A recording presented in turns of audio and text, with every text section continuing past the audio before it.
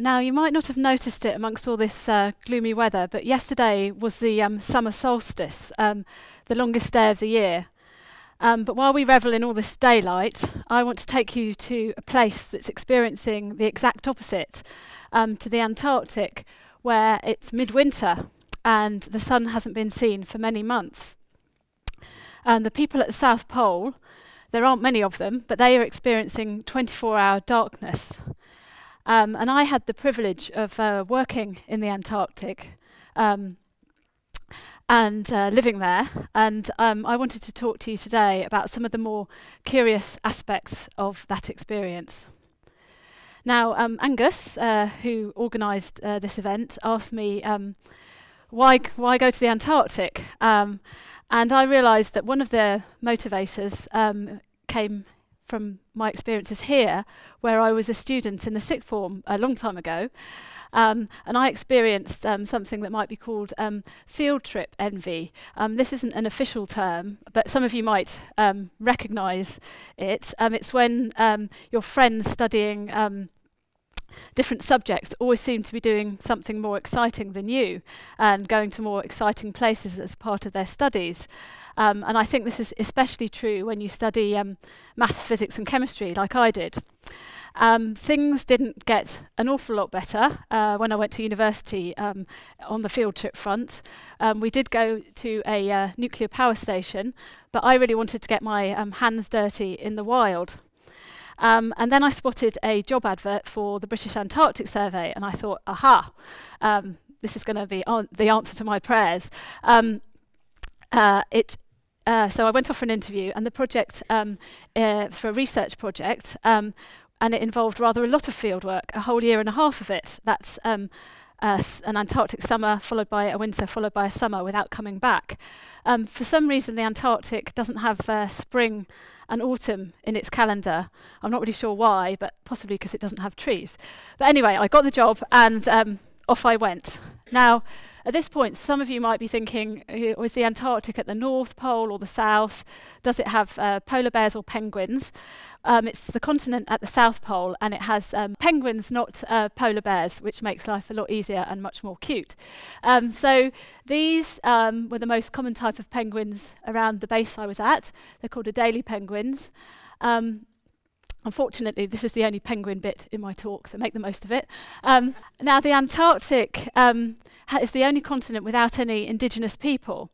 And the people have really only been going there for 100 or so years.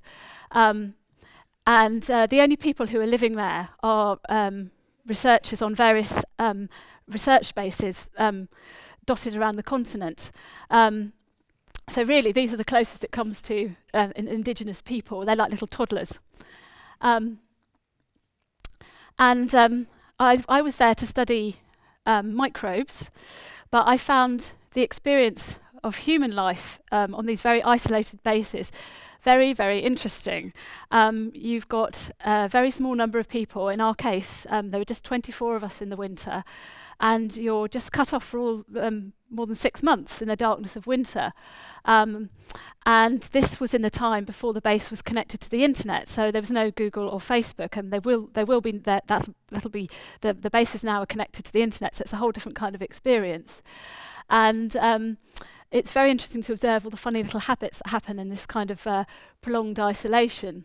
In fact, this is perhaps the closest you can get on Earth to being on a spaceship, going on a long space mission, which is why NASA and the European Space Agency have been studying the human dynamics on Antarctic bases. In the 2030s, NASA is planning to send a manned mission to Mars, and before that to an asteroid. And obviously they want the people on those long space missions to be performing at their best. So they can pick up some pointers from these Antarctic bases where things can go spectacularly well in the most terrible circumstances and spectacularly wrong in the best of circumstances. Firstly, a bit about my Antarctic home. This is a map of the Antarctic. in the middle, hopefully you can, it's not very clear, but hopefully you can spot their South Pole, where there's an American base. My base was actually quite far from that. I don't know if you can see the sort of pointy bit sticking out, that's actually going towards South America. So there we go. So my base was a British Antarctic Survey base called Rothera, and my field site was a big island just below that. And this is what it looked like when I got there. As you might expect, very icy and snowy. The sea was frozen. We were told not to walk on the sea ice, but it wasn't altogether clear what was frozen sea and what was solid ground, because it all looked the same. Now, you might think this is quite an extreme sort of place, but no, this is actually referred to as the banana belt. A relatively cushy holiday camp compared to the more gnarly places further south, which are more extreme in that they have colder weather and less of a view. So what you might have spotted here is one of the first things you have to contend with in the Antarctic is not necessarily all the snow and ice, but a whole new vocabulary. There's a surprisingly diverse range of words which are spoken. It's called Antarctic English, and someone has even written a dictionary about it. It's also called Antarctese.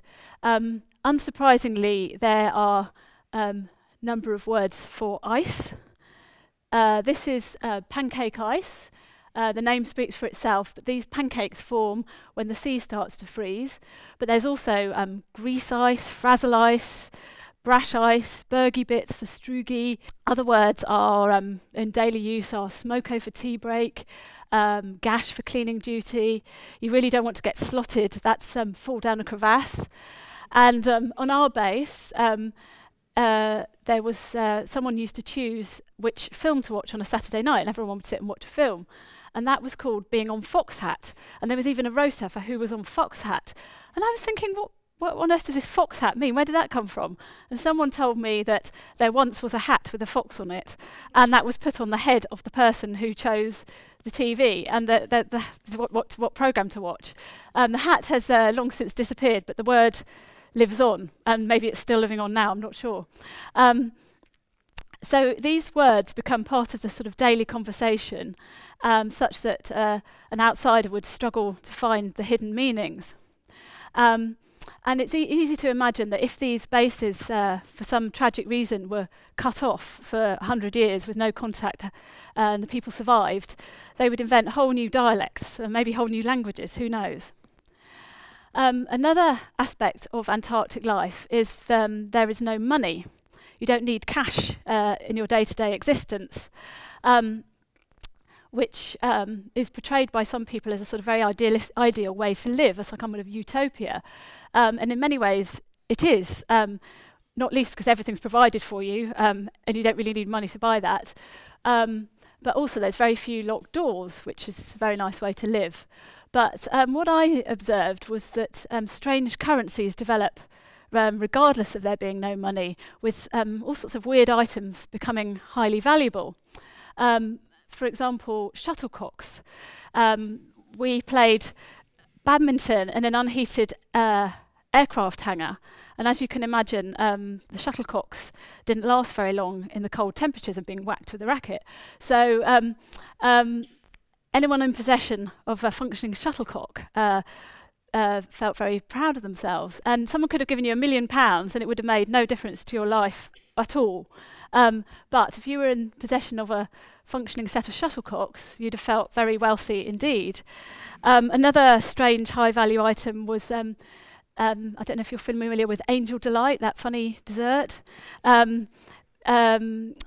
People used to take that away on field trips where the food was pretty grim, sort of dehydrated beef and things like that. So Angel Delight was quite a treat, believe it or not. And when the supplies were running low, there were all sorts of suspicions that people might be taking more than their fair share. And I found myself inadvertently in possession of a high-value item because in the winter, no ships came in or out, so you had to order your bar rations in advance, and then that your little beer ration or whatever, wine ration, was, so you shared it out with other people at the bar. And I decided I would order mostly bottled beer, and most people ordered canned beer. You think that would be inconsequential, but it turned out that during the shipping process, the canned beer went off and wasn't very nice, or was just a bit grim, and bottled beer was fine. So bottled beer then became the sort of really Gucci item, and this caused me all sorts of moral dilemmas, because of course you wanted to share with other people, but I had my limited supply of little cases of beer, which I knew would disappear in the blink of an eye. So it caused me all sorts of moral dilemmas, which I wasn't really expecting heading out to the Antarctic. I thought I'd be worrying about other things like skiing and things like that. It turns out that this kind of thing, getting obsessed with Angel Delight, is actually completely normal in these kind of isolated societies where you can't just nip to Tesco's. Small things can get taken completely out of proportion, and things which you didn't even notice in the normal world here could get completely out of control. And apparently this is especially true when it comes to food, which takes on a special importance. So it wouldn't be surprising to find that those people on a future Mars trip, those astronauts, getting into a fight over jelly or something, because that's how it goes, apparently. Now, one of the reasons why people are motivated to go to places like the Antarctic or the Arctic or anywhere wild is to get away from it all. And having been there, I think it's about the last place you'd want to go to get away from it all, because you're with the same people day in, day out, breakfast, lunch and dinner. You have to share a room, and you can't even take a walk without telling someone where you're going. It's like being in a sort of prolonged boarding school that you can't escape from, which can be wonderful in many ways, but it can get very claustrophobic too. But it is true that it is very geographically remote place, even if you can't really escape from other people. For example, this is the view from the base I was at on a good day. The weather's not always like that. And it was just wonderful to look out on this great vistas, which are just completely untouched.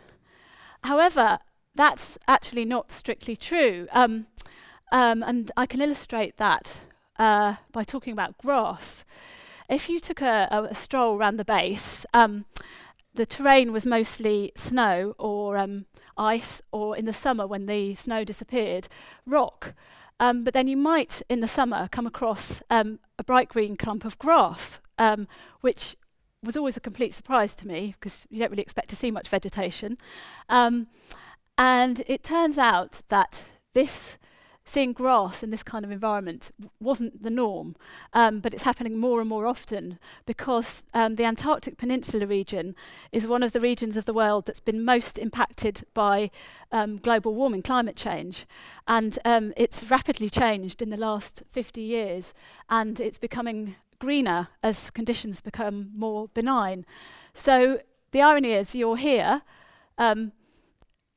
thousands of miles from any factories pumping out pollution, and yet you're massively impacted by human activities. Another example of that is the ozone hole, which was actually discovered in the Antarctic. Chemicals used as refrigerants go into the atmosphere and destroy the ozone layer, which bounces UV light, shields the planet from UV light. And a massive ozone hole forms over the Antarctic due to the ozone being eaten up by all these chemicals. Hence, if you went out on a day like this, you'd have to put very strong sunscreen on. So, okay, there's no factories there. It looks completely untouched. But the irony is it's massively impacted by human activity elsewhere on the world. And you just can't get away from it. And the only way to get away from it would be to get on that spaceship to Mars, really. So with that, I hope that I've given you a small snapshot of Antarctic life. And I hope I've also shown you that feeling like you've missed out on something needn't be a bad thing. Thank you.